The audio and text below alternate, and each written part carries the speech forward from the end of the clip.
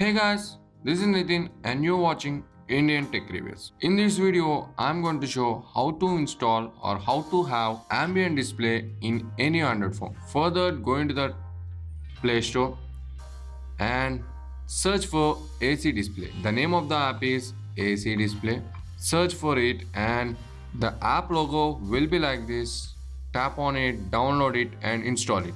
And to use this app, we need not to have any root access. After that, open it.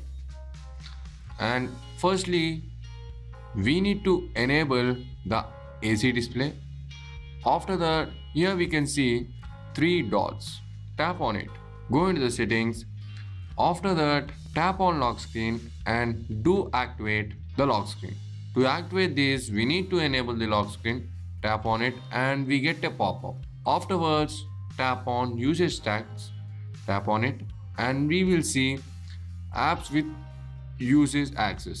Enable the AC display and then we will see another pop-up, allow access. Tap on OK and try to go back.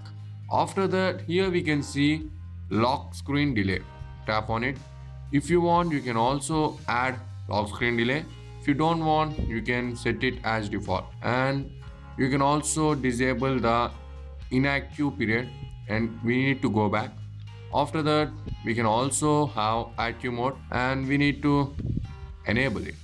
And here we can see disable on low power, which means you can also disable on when the battery is low. And we can also wake up the phone by waving. Tap on wave and go back. And after that, we can also see here notification.